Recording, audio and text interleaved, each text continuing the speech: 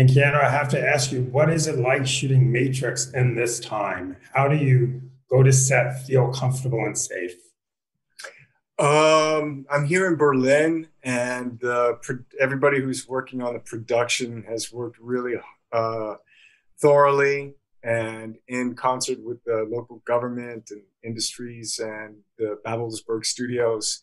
So the protocols are in place. They're effective, and everyone. The process of filmmaking has felt normal, and which I'm really grateful for.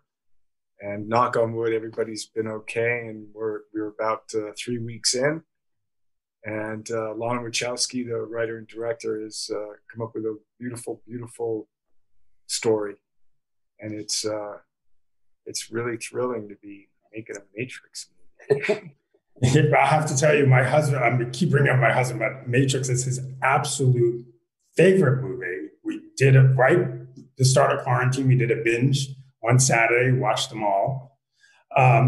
So Lily recently talked about it being an allegory for people who are transgender. Did you know that, or did you know that from Matrix One? I it, no, I mean that wasn't that idea wasn't introduced to me when we started for production on the film. Wow. The I think yeah. So yeah, Lily never shared that with me. Were you surprised when she shared it? Yeah, I haven't seen her interview or anything, or Mm. read what she's spoken about on it. And now, I miss of her. course, we have to I miss her. talk.